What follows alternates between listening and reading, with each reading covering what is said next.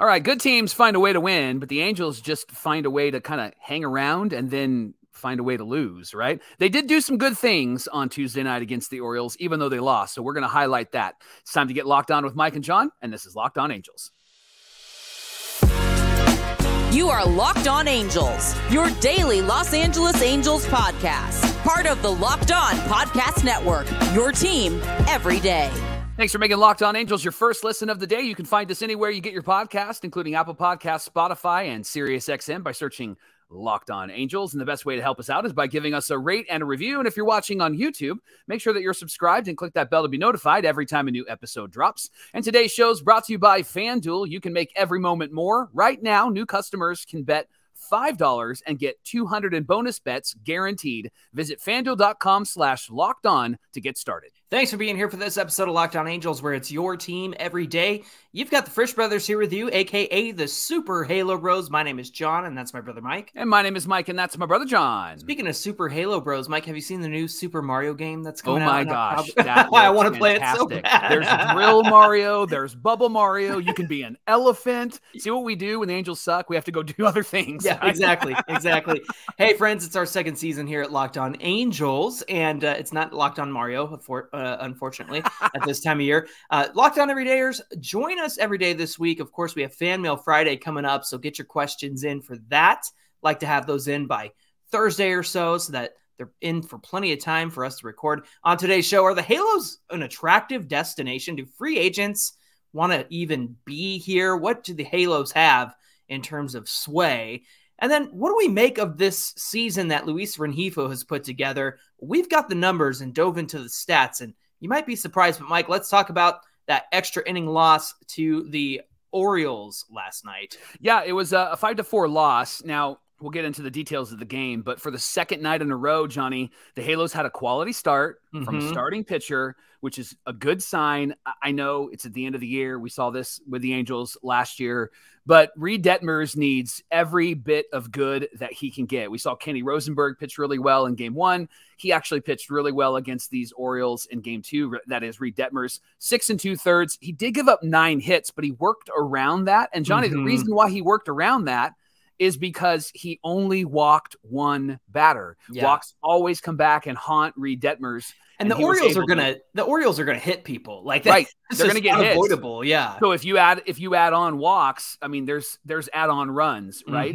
So Reid had 5 Ks. He had 98 pitches in this game. It was interesting, Johnny, that he threw more changeups in this game and less sliders. Normally, he's 34% sliders and 3% changeups, but last night 9% sliders and 22% changeups. So interesting, and sounds like maybe he did some work and did some research and maybe worked with, dare I say, Matt Wise this last week to try to figure out how to actually pitch against the Orioles. And he looked really good, Johnny, and he deserved to win. The Angels offense just couldn't do anything until the 7th inning, and your boy Brandon Drury came through. Why don't you talk about that? Yeah, he got the Halos on the board in the 7th, an RBI double, and guess who was on base, Mike? Nolan Schanuel, who hit 2 hits, had a walk and a run scored, and Mike Moustakas, that guy has just been a godsend this season. He ties up the game in the 7th.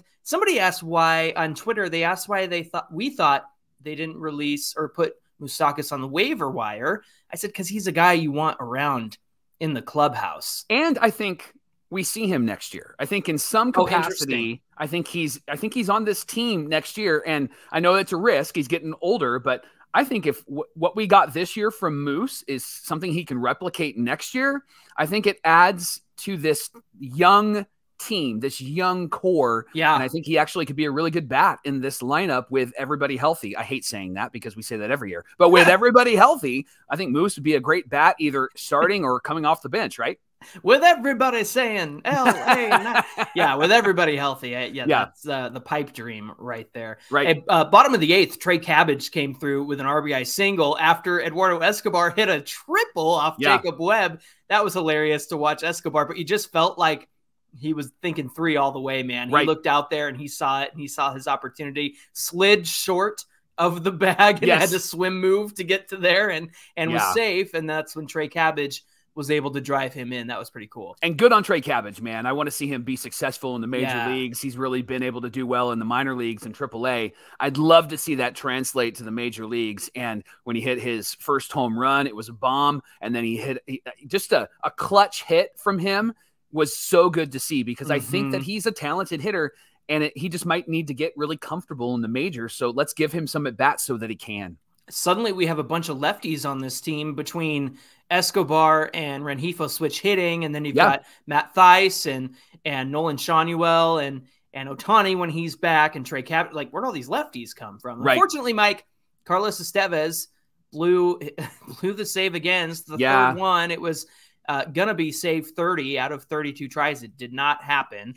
Yeah, and that's the thing. Like, I know it's only 3 blown saves, and when you look at Baseball Reference in 10 years, you're going to go, wow, he actually had a really good year. But those 3 saves came, I would say 2 of them really came like in heartbreaking moments. And then even in a game like this where you're playing the Orioles, and I know that these games, like, we're out of it, right? But to be able to get a victory after getting swept by the A's and then losing the first game to the Orioles, like, it would have been a really good moment for the Angels. But I think Esty just is getting figured out by really good teams. They know what he's throwing, and he's going to be at the top of the zone, and they're ready for it, right? It looked like they were really ready for it last night. I mean, it took half a season for him to get figured out. The Mariners figured him out. The Giants did the same thing, and now you have the Orioles, obviously one of the best teams in baseball, and they're going to figure you out as well. Now, the problem is that the Halos came right back in the bottom of the ninth. Moniak singled in Rengifo after he had a double in the inning. That tied the game.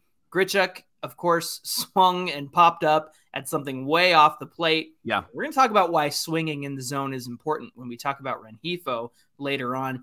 And then, of course, this drove me nuts, and it drove Wayne Randazzo on the broadcast nuts too.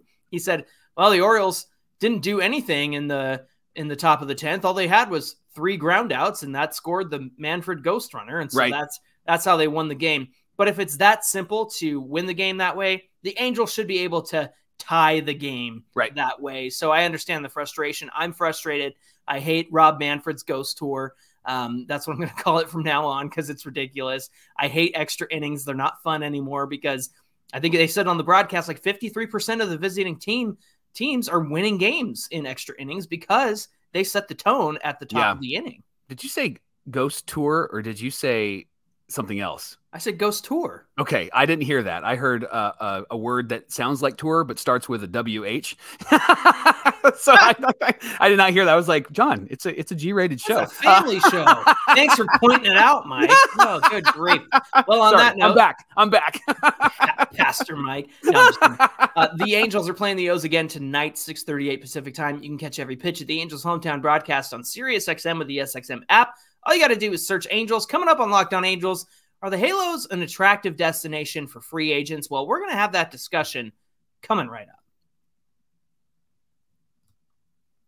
Today's show is brought to you by LinkedIn Sales. If you're struggling to close deals and know that, like, cold outreach is hard and it feels like you're wasting time of both the buyer and the seller at every stage, then your organization needs some help, and they can overcome these challenges with technology that translates comprehensive, high-quality buyer data into real-time insights. These deeper insights empower sales reps and teams to adopt the habits of top performers, which lead to better outcomes. They call this, at LinkedIn, deep sales, and LinkedIn has built the first deep sales platform with the next generation of LinkedIn Sales Navigator. Right now, you can try LinkedIn Sales Navigator and get a 60-day free trial at linkedin.com/lockedon. That's linkedin.com/lockedon for a 60-day free trial. Let LinkedIn Sales Navigator help you sell like the superstar that you are. Just go to linkedin.com/lockedon today to get started. Thanks for making Locked On Angels your first listen of the day. Hey, Locked On Everydayers, we're here watching the games just in case you don't want to, or so that you don't have to. And you're welcome. If you are curious, you can tune into the Angels hometown broadcast at 6:38 Pacific time. It's Angels Orioles one more time. You can catch every pitch of the hometown broadcast on SiriusXM with the SXM app. Just search Angels. Johnny, let's talk about Luis Rengifo. He was announced as the American League Player of the Week yesterday. So here are his Player of the Week stats, Johnny. He was 11 for 25. That's a 440 average with 3 home runs, 7 RBIs, and a 1.207 OPS. That's good, by the way. And by the way, Trey Turner was the NL Player of the Week. Here's his numbers: 11 for 26, 423 average, 6 home runs, 14 RBIs, 9 runs scored. He had a 1695 OPS. That's really good, right? And so Rengifo matched him, and he's had a good year, Johnny. In 123 games, he's got a 260 batting average, a 337 on base percentage, a 434 slugging percentage, and a 771 OPS. He's got a 107 OPS plus. Remember, 100 is average, and so 107 is good. Last year, he had a 101 OPS plus. He's got 14 doubles, 3 triples, 15 home runs, 49 RBIs, 6 stolen bases, 41 walks, Johnny. He only had 17 last year, and he struck out 80 times so far this season. This has been a good year for Rengifo. Johnny, when did it start to be good? Can you share the month-to-month stats with us? Yeah, here's the thing about his tough start to the season. He didn't heat up until July. Right. But let's go through the first half. Through March and April, Mike, he had 21 starts out of 29 potential games. He bat 200, a 333 on base, only a 257 slugging. That was good for a 590 OPS. That's not great. May, he only had 15 starts out of 28 potential games. He bat 197, had a 254 on base, a 279 slugging, and a 532 OPS. So that was even worse than March and April. Yeah. Then in June, he had 18 starts out of 27 games where he hit 209, a 280 on base, 358 slugging, and a 638 OPS. Here's where the turnaround began for Luis Rengifo. In July, he had 19 starts when the Angels had 23 games that month. He bat 315, a 398 on base, a 671 slugging percentage. That was good for a 1,069 OPS. Wow. Finally, in August, he only sat out one game. The Angels had 27 games. He played 26 of them. He had a 327 average, a 391 on base, 520 slugging, and a 911 OPS. Now, keep in mind that if you want to think about the slash line in terms of elite numbers, 300 average, 400 on base, 500 slugging is woo, that's what you want. And so over July and August, Rengifo was hitting those numbers, if not better in that time. Right. So the question really is, Johnny, is this because he needed time and at bats so that he could get better, or does it just take time for him to be who he is? And the evidence is anecdotal. Why don't you share that with us? Yeah, it depends on how you look at it. If you can see that he benefited from consistent time in July and August actually starting, right? Like March and June, March through June, he played 54 out of 84 games. That's 64% of the games played. Then in July and August, he played 45 out of 50 games. That's 90% of the games played. And here's where it really gets interesting, Mike. And this is kind of what was conducive to his turnaround in July. When Luis Rengifo is batting first in the batting order, he had 25 starts, 18 runs, 37 hits, 8 doubles, 2 triples, 6 home runs, 13 RBIs, 8 walks, and 13 strikeouts. And here's his slash line: 356, 412 on base, 644 slugging, and all of that adds up to a 1,057 OPS. Now, Mike, if you're going to make a lineup, where would you typically put a Luis Rengifo in the Angels lineup? Well, at the start of the season, I would have put him at the bottom of the lineup because that's where he typically would sit, right? Especially when you have a healthy Trout and a healthy Rendon and all of those. We're not talking about guys, Rendon, right? I forgot we're not talking about him. But that's where Rengifo was, right? He was batting around the 8th spot, and he really struggled according to the numbers, right? Yeah, he had, so compared to 25 starts in the first spot, He had 26 starts when he's batting 8th. And listen to these numbers: 11 runs versus 18, 22 hits versus 37, 4 doubles versus 8, 4 home runs versus 6, 12 RBIs versus 13, 10 walks in the 8th spot. That's actually more than he had in the leadoff spot, and 21 Ks, which is almost double what he had out of the leadoff spot. But here's the slash line, Mike: 244 average, 324 on base, 422 slugging, 746 OPS. That line to me is like typical Rengifo, isn't it? Like when he's batting 8th and he's hitting like that. Now, it's worth considering that when he first started batting leadoff, he had Shohei Ohtani right behind him. And if you're going to pitch to somebody, who are you going to pitch to, Rengifo or Ohtani? And he actually started batting first on July 22nd on a more consistent basis until Schanuel arrived. And so that now we see him kind of middle top of the order at that point. Yeah, he's actually, he's batting, 4th or 5th in the last few games. Now, Johnny, I love this tweet from Retire Salmon 15 on Twitter, who said this regarding Luis Rengifo's AL Player of the Week. He said, "Congrats to Rengifo. I don't understand why half the fan base still hates him. He never misses a game, never gets hurt, always hot at the end of the season. It isn't his fault the Angels are always out of the playoff race. I hope he keeps this going into next season." So, Johnny, what do we make of Luis Rengifo, who frustrates us at the beginning of the year, but as the summer months come and it gets hot, Luis Rengifo gets hot as well? Yeah, is it a matter of heating up or needing consistent playing time? I think that it's consistency, because people are looking at Rengifo and saying, well, he did this last year. He didn't heat up until the middle of the year. But here's the thing. He didn't come up to the Angels until May 8th. Of 2022 last year. He didn't start with his team. He was in AAA. He did stink it up in June, but didn't everyone stink it up last June during the losing streak? Yeah. Mike, here's a couple of key things that have changed with Rengifo from last year to this year. In 2022, his walk rate was 3.3%. This year, a 9.4% walk wow, that's rate. Huge. That's a big change. Now, in terms of contact, and this is key, and they were talking about this on the broadcast that he was working with Marcus Timms on this, he was swinging outside the zone in 2022 40% of the time. Okay. This year, he's swinging outside the zone 32% of the time. So that went down. He was making contact outside the zone 69% of the time last year. This year, 62% of the time. And now more contact in the zone as opposed to making contact outside the zone. If you're hitting balls outside the zone, as we saw with Randall Grichuk, it's going to lead to foul balls and pop-ups and ground outs and things like that. So if Rengifo is zoned in on the strike zone, he's going to get strong contact for hits and slugging and opposite field hits. In fact, you look at his hard hit percentage from last year, 33.6% hard hit percentage. This year, it's 36.4. So it's up almost 4%.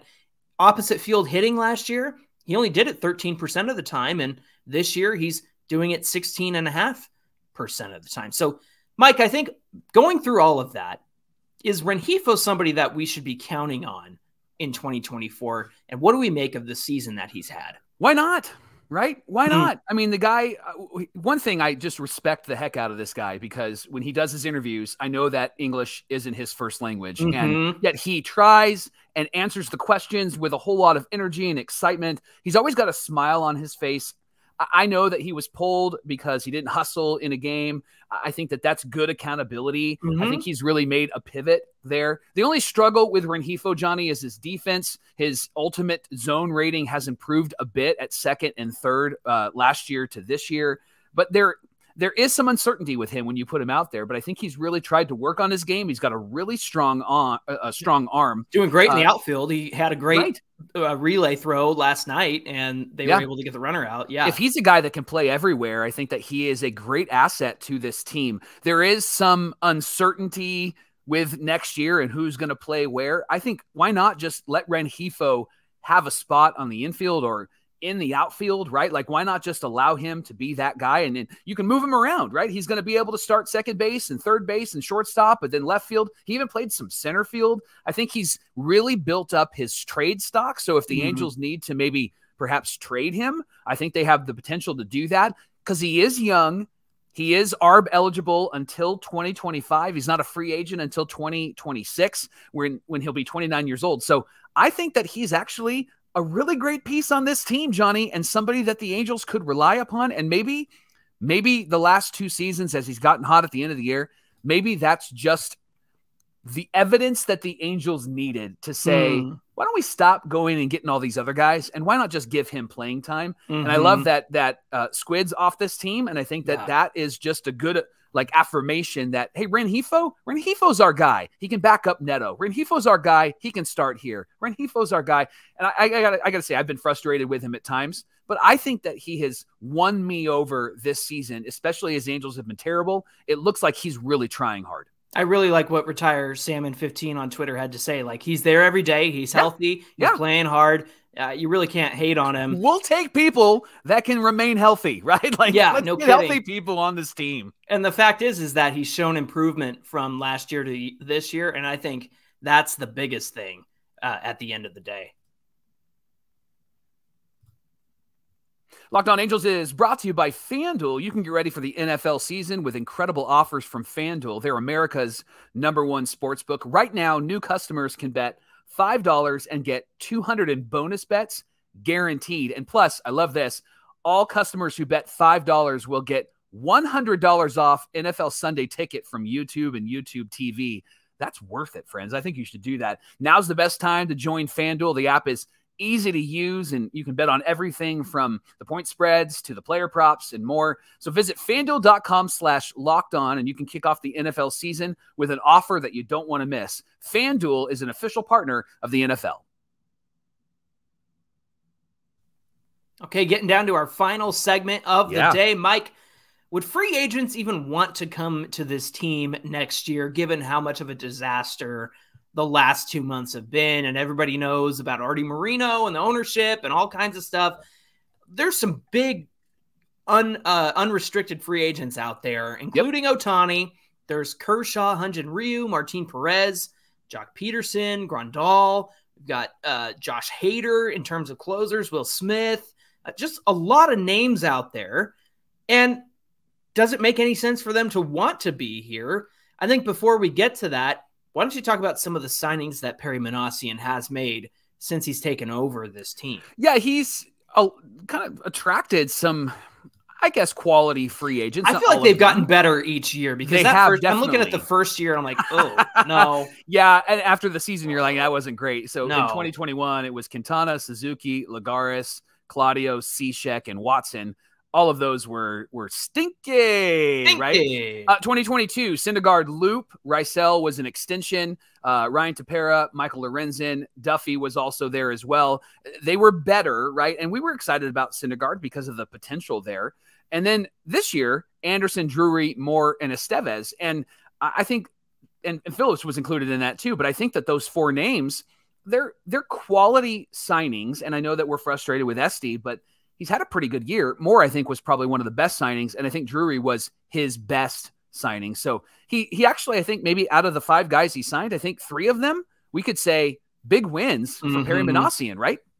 Definitely. I think Phillips was a big screw up. I mean, I liked Phillips on the team, but I mean, he was here for a month, and he's been in AAA ever since. So there obviously wasn't like a long-term plan there, and he kind of was expendable. Yeah. And to sign him to a major league deal this past offseason, I think was kind of the wrong move. So, Mike, what's attractive? What's not attractive about coming to the Angels in 2024? You got to win me over on this one, because I have no idea what's attractive about this team right now. This was hard to really think about and put together, because there is a lot that you could say is stinky about this team, right? But I think what's attractive is the young talent on the field.